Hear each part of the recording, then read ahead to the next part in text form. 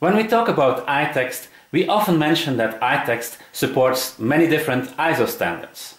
One of these ISO standards is PDF UA, and let's take a look at one of the benefits of PDF UA.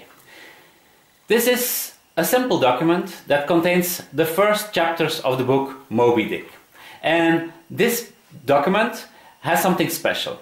It's a tagged document. It contains the structure of the document in the form of tags. So this is something that you can only see if you have Adobe Acrobat, and as you can see, for instance, the P tag indicates where the first paragraph starts and ends. So all these lines and the words within these lines know that they are part of the same paragraph.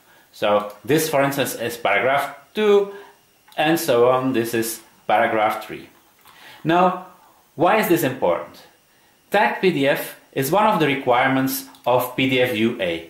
And PDF UA means that the document can be consumed by the blind and the visually impaired. How does this work? Well, next to my screen you see an Amazon Echo Dot, and we're going to use this Amazon Echo Dot to read this document. So, Alexa, open iText PDF Reader. Welcome to the iText PDF Reader. Where am I? You are currently at Chapter 1, Page 1, Paragraph 1. There are 9 pages in this chapter. There are 3 chapters in this book. Read by page. I'll read the document page by page from now on. Read.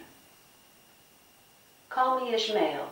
Some years ago, never mind how long, precisely having little or no money in my purse, and nothing particular to interest me on shore. Alexa, stop. Hope to see you again soon. Now, let's see if we can navigate through the document.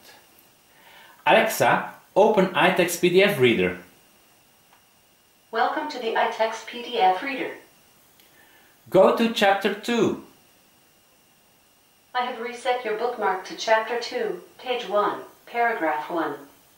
Read.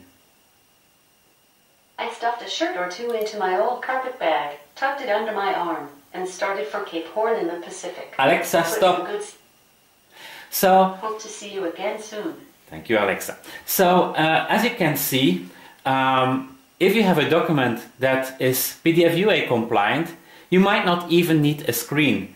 It could be sufficient to have a device like the Amazon Echo Dot to read the document out loud and to navigate through the document through simple instructions like go to next chapter, go to next paragraph, and so on.